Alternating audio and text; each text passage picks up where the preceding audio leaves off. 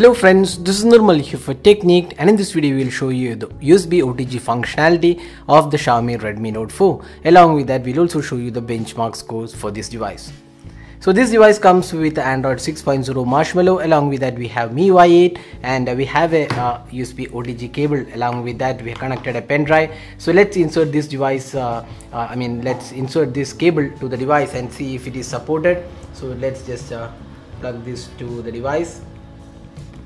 And now let's see the notification center, and you can see there is a notification about the USB drive. So you can click this and open the files, and you can see all the files which are available in the pen drive is available on the device. So there is USB OTG support out of the box. You can connect your computer peripherals like keyboard, mouse to the device and access it from the phone. So next step, let's have a look at the benchmark score. So this phone runs on Snapdragon 625 octa-core chipset, and we have the 4GB RAM variant with 64GB storage. So we have tested the Antutu benchmark on this device, and the score is 62,178. So the score is slightly lower than what we have seen on the Redmi Note 3 with the Snapdragon 650 hexa-core chipset, which is close to 75,000. So this is slightly lower at 62,178 because the 625 is not as powerful as the 650.